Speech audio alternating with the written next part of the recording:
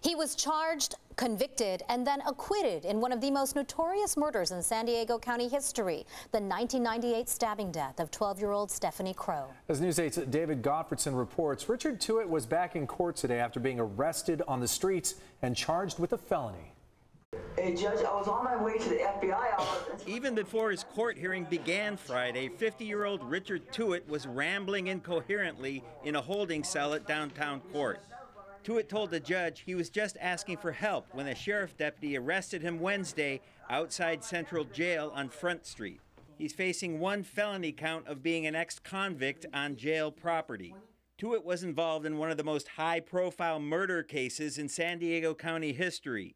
He was convicted in the 1998 stabbing death of Stephanie Crowe inside her Escondido home. But his case was overturned on a technicality. He was retried on manslaughter charges and acquitted. News 8 cameras were rolling when he was released in 2013. Richard! Yeah. How's it feel to be out? Feels good. Tuite, who is also a registered sex offender, apparently is now homeless and living on the streets.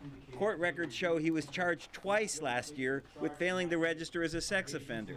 His misdemeanor sex offense was from 1999, when he harassed two teenage girls on a bus 1 year after the murder of Stephanie Crowe. Crowe's brother and two of his friends were initially charged with Stephanie's murder, but those charges were dropped on the eve of their trial, when new DNA testing showed the victim's blood on the shirt Tuite was wearing the night of the murder.